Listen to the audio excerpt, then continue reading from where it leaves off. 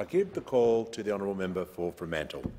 Thank you, Speaker. Look, a couple of weeks ago I was very glad to attend the Western Australian instalment of the National Cultural Policy consultation at the Rosemount Hotel.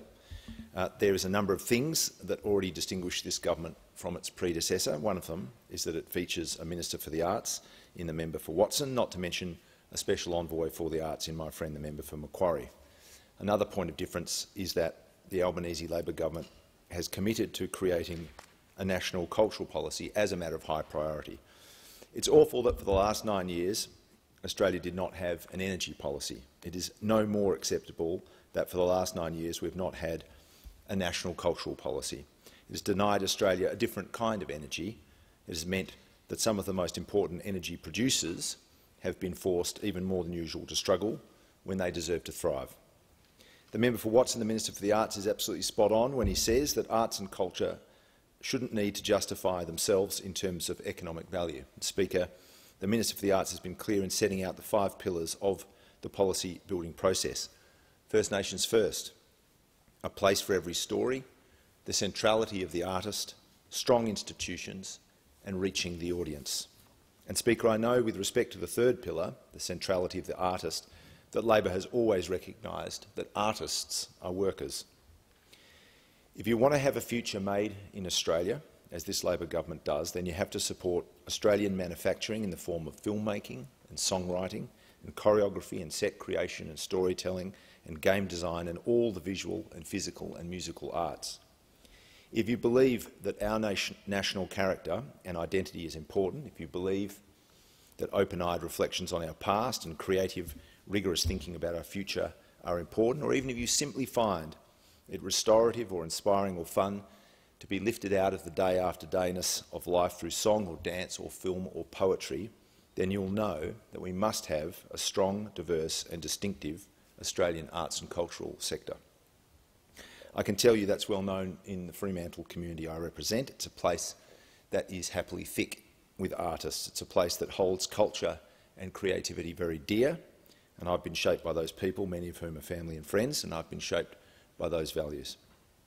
Speaker, it's not inaccurate to say that some of my preparation for being a representative was first falling short in my ambition to be a novelist, and I don't think that was bad preparation. I was an unremarkable freelance travel writer for 10 years. I published a few short stories, but it was typing away on those unsuccessful manuscripts that really taught me a few things. Clearly, I was not good enough. But I can honestly say that those days of imaginative and technical effort amounted to some of the best and most productive work that I've ever done or been capable of doing. Like the vast majority of people engaged in creative manufacturing, I wrote novel manuscripts while working at various part-time jobs. Speaker, we should welcome the fact that in many areas of working life it is possible to be a run-of-the-mill practitioner and make a reasonable living. Stockbrokers can still bring home a good wage. Middle-of-the-road road engineers can do okay, and that's good. But for workers in the cultural and creative industries, that is very, very, very rarely the case. It is only those at the very top of their art can expect to earn a fair and stable living, and it is the same for most arts organisations.